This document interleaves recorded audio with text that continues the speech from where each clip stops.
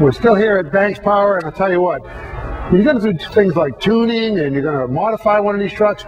A big roadblock was put in front of all the guys in the marketplace, okay, and that was by the EPA mandate for the diesel particulate filter. Exactly. The particulate trap removes the soot from the exhaust. And if you're going to tune for better power, you can't add additional soot. So this is the item that separates the men from the boys in the aftermarket.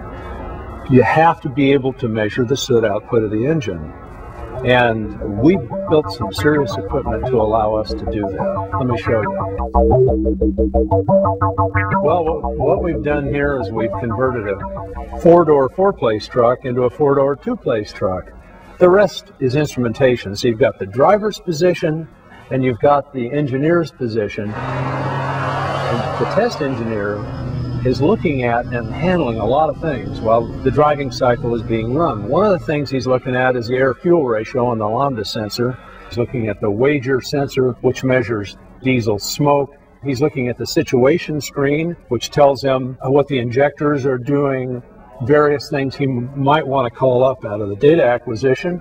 And then the laptop is actually looking inside of our AutoMind or our 6-gun tuner, assuring that the clean tune calibration is always proper. But the real secret is dealing with the diesel particulate filter.